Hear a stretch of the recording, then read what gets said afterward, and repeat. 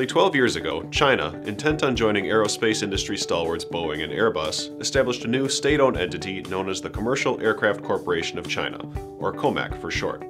The company set a goal of a maiden flight for its debut passenger jet, the C919, in 2014, with production and delivery to follow in subsequent years.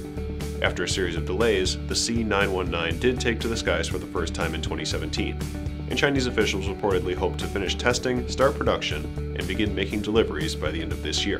Instead, Reuters reported this week that the company has completed less than 1/5 of the flight hours needed for approval by China's civil aviation regulator, and that the corporation is now looking at deliveries in 2021 or 2022 at best. Sources told Reuters that the latest problem surfaced after COMAC engineers sent incorrect calculations about engine loads to manufacturers CFM International, which may require the engine and housing to be reinforced.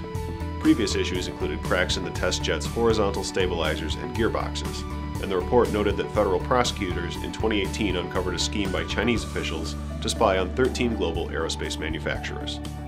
Analysts said the issues underscore COMAC's inexperience in commercial aviation, but some also noted the continued delay isn't necessarily a problem for the company, even if it misses out on orders during the current market upswing.